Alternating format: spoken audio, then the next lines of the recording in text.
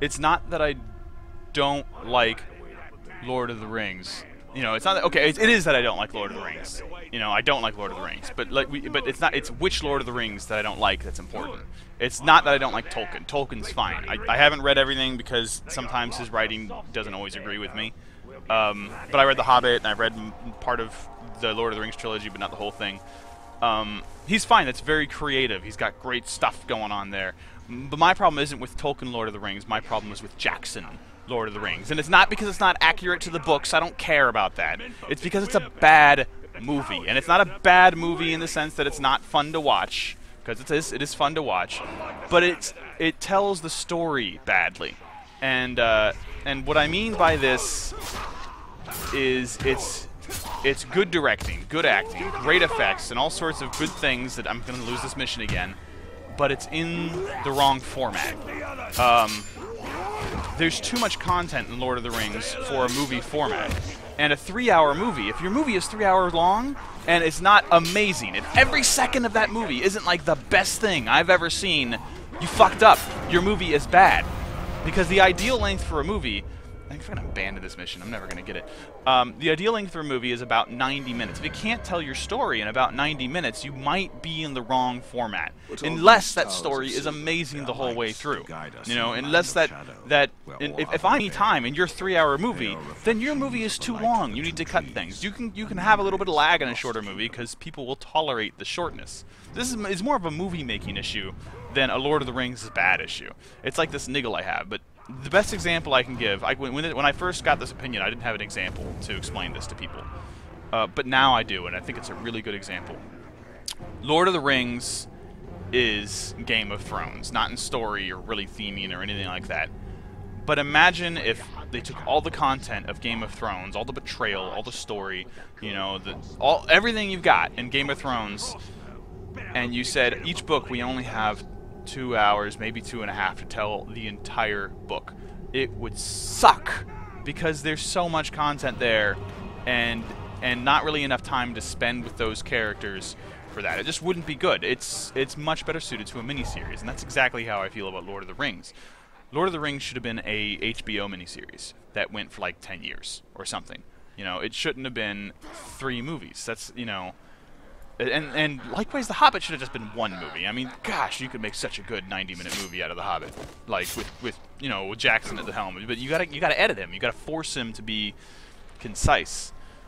But I mean, it just wouldn't work. Lord of the Rings, I mean, not Lord of the Rings.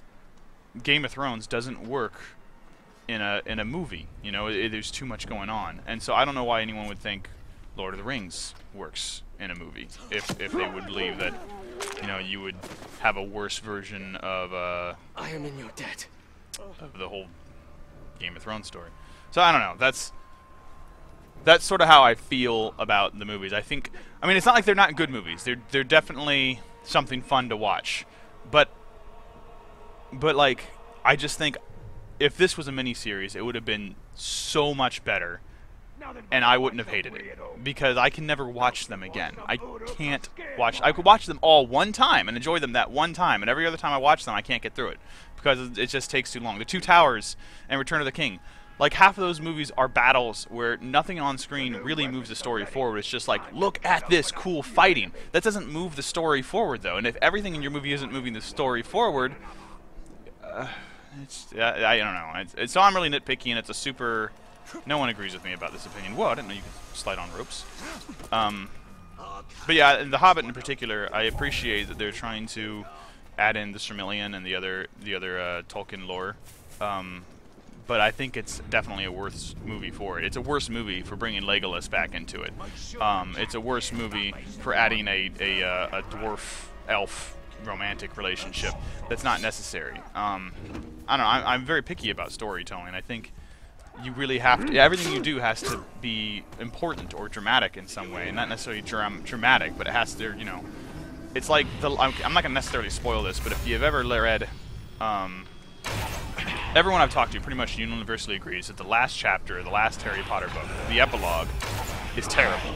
Why is it terrible? It's terrible because there's no conflict in the scene. Nothing's happening. It's just like, here's Harry doing a thing that has no bearing on anything that ever happened before or ever happened again. It's like if you took a look at my Sunday afternoon. There's nothing going on at that point in my life, so it's not a very interesting thing to watch. And so I think that applies to all story. There's technically conflict in a lot of the Lord of the Rings battles. You know, there's action going on, but the context of that isn't important. Like, I just killed this orc, and it was interesting to me because I'm playing the video game. But if there was this scene of me killing these two guys in the middle of a larger narrative, there would be very little context for it, and it wouldn't be very good. It's hard to have a discussion. We should have a podcast about it, and we should get Jake on it because he really cares about Lord of the Rings. How to have a discussion about my feelings about movie making and Lord of the Rings without a counterpoint? Because if I'm just talking to the camera, it's too one-sided. It's too unfair. And it's also like difficult because I don't have a passion for the series like a lot of people do, and so I talk really dispassionately about it, and so I have this dismissive view. It's not even objective because it's a little dismissive, you know. So it's not fair. Whereas you get, like, when I talk to Jake, he's not fair either because he cares and loves the series so much that it's that his opinion is skewed by that. So it's kind of hard to have objective discussions about stuff like that. You know, I mean, no one should not watch Lord of the Rings because of me. You know, my opinion is never going to be strong to say don't watch it. You should definitely watch it. There's so much great stuff in those movies. I just think as a whole package, it could be a cleaner, tighter, better thing than it was. And as is, I have no motivation to ever watch it again. And it's never going to be one of my favorite movies or series. You know, I loved watching them one time, and I think that's the problem. Whereas there's other movies, like my favorite movie is Back to the Future, and one of the reasons my favorite movie is Back to the Future is because it's very watch the making of Lord of the Rings. That would be really interesting from a movie person's perspective. I love movies, so I might think that's really fascinating. But I don't know about the storyline. Yeah, no, I can see that. But I mean, I like Lord of the Rings because not Lord of the Rings. Back to the Future is like my favorite movie. Because it's a really tight movie on its own. It's not designed to have the sequels, even though it does. And the sequels are so well put together, they feel like they belong. But it's a normal movie length for the time period, pretty short, so it'll take hours to watch, and it doesn't need hours to watch. The story's tight, it's funny, it hits all the right notes, it follows a very good story arc. I don't know, I think it's a very clean movie, and it's one of the reasons I like it. Also, I'm obsessed with time travel. Oh my gosh, look at that army of orcs run away. I was going somewhere with this. Oh, also, but like, it's the perfect length. Now, if you imagine, if Lord of the Rings was 3 hours, I mean, not Lord of the Rings, see, I'm bad at movie names. Now, Back to the Future, I love it as the movie it is now, 90 minutes. Imagine if that movie was 3 hours long. That would be a really bad movie. It would be too much movie for what was there. And that's the other reason I don't like Lord of the Rings by Peter Jackson, is because I don't like what it's done to the movie industry. It popularized the 3-hour film, and that was okay for Fellowship of the Ring. You know, it was exciting and different and new. You know, I didn't really have a problem with that at the time. Actually, I think Fellowship's great. Fellowship is the one movie I can rewatch. I have rewatched Fellowship several times. I can't bother with the other two. That is all you need to know. But so Fellowship. Started a trend, though. It started this 3-hour trend. And this 3-hour trend has ruined other movies.